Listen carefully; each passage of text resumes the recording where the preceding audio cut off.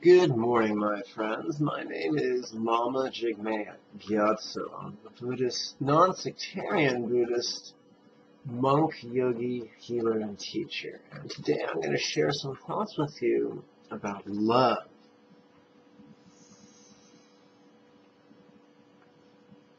Love is actually integral to what the Buddha actually taught. Yes, he taught about breathing meditation. I think about 5 to 7 discourses. But in the historical record, he gave over 100 discourses on love meditation. That should infer that love is pretty damn important. Now, you often hear me talk about self-love, neighborhood love, or universal love. Today we're going to talk about global love. Now, global love is not a euphemism for a 12-year-old boy who has discovered his his father's copy of Playboy. I'm sure many 12-year-old boys love what we could call globes, but this is completely different. When I refer to global love, I refer to loving every man, woman, and child on the earth. I refer to loving every being on earth, whether they have 2 legs, 4 legs, whether they walk, crawl, swim, or fly. For approximately 10,000 years, we've had this thing called civilization. We've had capitalism, whether it was based on barter or coinage. And this thing, the idea that we could commodify everything in our life. In other words, we could attach a financial value to everything and being and phenomenon, and somehow use that to justify the absence of love. What is the absence of love? Well, that's cruelty, hatred, violence, or even indirect violence or implied violence. What's implied violence? Folks, I'm not going to give you a definition. I'm going to give you an example. If your society has the cure to the disease you possess, but will not share that cure with you or administer that treatment for you because they don't feel you have enough money, that is implied violence. Folks, if your society recognizes that organic foods or biodynamic foods, even better, can benefit your lucidity, your emotions, and your physical health, yet deny you access to it because they feel you don't have enough money, then that is implied violence.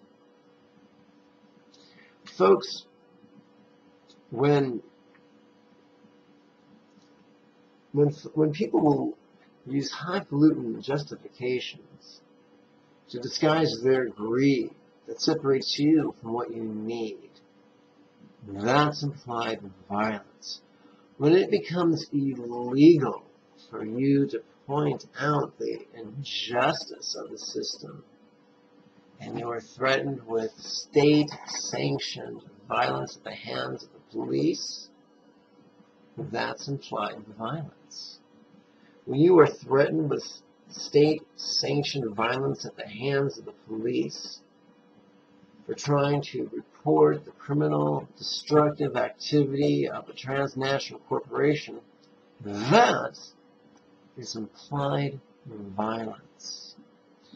Implied violence is rooted in greed and hate, neither of which have anything to do with love. They are also rooted in fear. Here's the irony. There is no inherent meaning or value in dollars or in currency or coinage. There is no inherent meaning in gold or silver. They only possess the meaning that we ascribe to it. My training is non-sectarian. I used to have a Gelug teacher from the Yellow Hat sect of Tibetan Buddhism. He was fond of saying that all things, beings, and phenomena have no inherent meaning, only that which we mentally impute to them. We consider the color spectrum on the electromagnetic scale of visible lights. There is no inherent relationship between the word yellow and that which we describe as yellow, or the word red and that which we describe as red.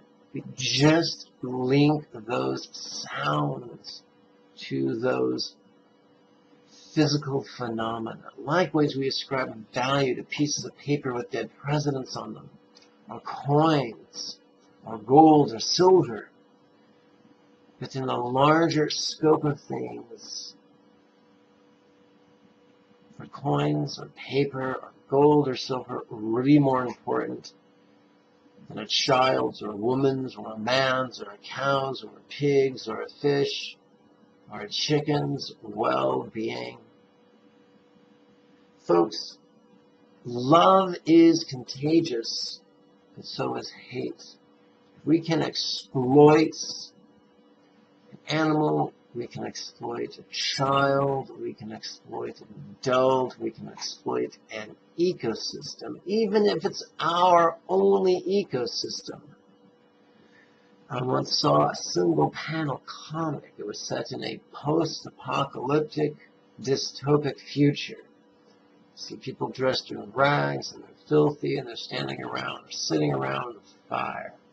You see a man dressed in what once was an Armani suit, and he says, yes, the actions of me and my associates did hearken the second Crimean extinction, but not before we created record high quarterly profits. So it's all worth it.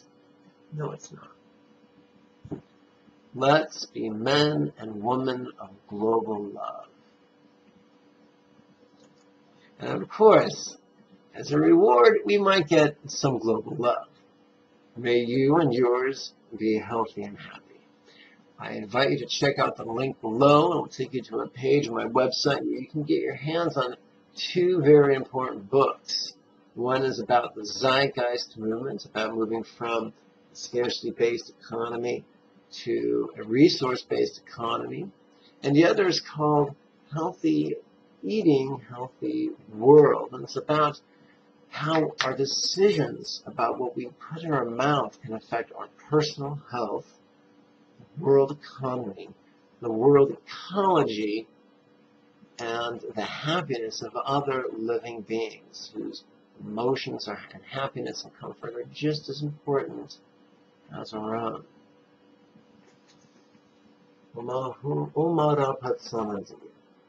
Bye-bye now.